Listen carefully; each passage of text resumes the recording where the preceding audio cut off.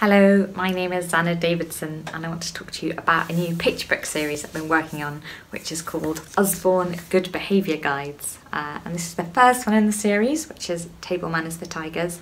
And we've got a brand new one out, which is Politeness for Penguins, which has been brilliantly illustrated by Duncan Beattie.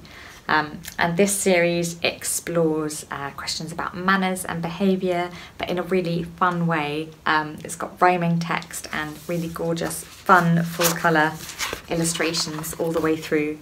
And it looks at manners, not a list of things to be learned, but exploring why manners are important, because really they're a question of kindness, and the purpose isn't to be didactic, but just to be a really fun story.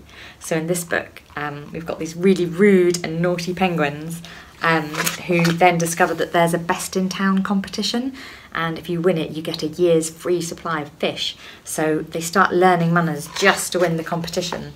But the emperor penguin who comes along to judge the competition is even ruder than the penguins. And he's so mean to them that they start thinking about why manners are important. So I'll just read you the bit where you've got the rude emperor penguin. Here he is. "Is this your little town? It's really very small. Of course I couldn't live here. That wouldn't do at all." And then we have the penguin's moment of realisation. "Manners are important. All this time we have been blind. Saying please and thank you, it's a way of being kind. Politeness makes a difference and it doesn't cost a thing. Everyone should try it, from a gentoo to a king." And you can see, all Duncan's really cute penguins, and the really fun colours.